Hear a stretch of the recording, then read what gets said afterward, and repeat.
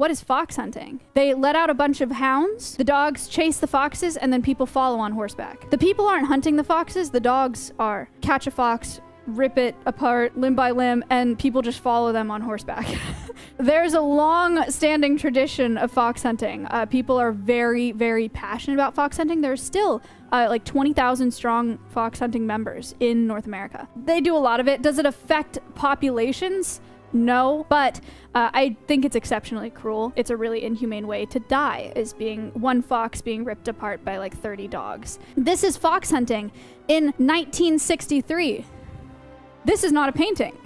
This is fox hunting today in Colorado. So I put this picture up and I was like, oh, I'll do a comparison of like 1963 and like 2013 and it'll be crazy. I followed the link to this picture that I found and it said book now.